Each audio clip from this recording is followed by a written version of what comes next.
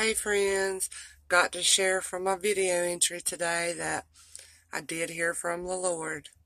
You know, if you've been watching any of the other ones, and for myself, I know I've been putting in there how I just haven't been sensing the Lord's presence and hearing from Him like I normally do. And this has been heavy on my mind.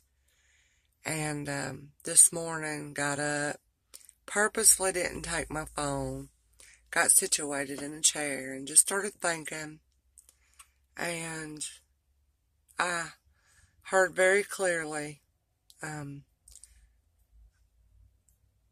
never stopped talking. Oh no, it was, I never stopped speaking. You stopped listening. So that's what I heard. When you're used to how the Lord's voice is and how He speaks to you and everything, you can recognize it. It wasn't critical. It wasn't condescending.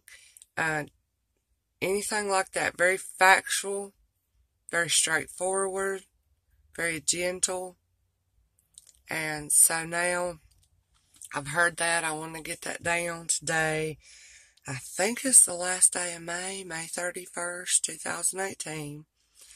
So what I'll do is, Lord willing, I'll look up scriptures on listening to the Lord's voice or on the Lord speaking and kind of, go for there. And definitely, Lord, help me to be still before you and just listen.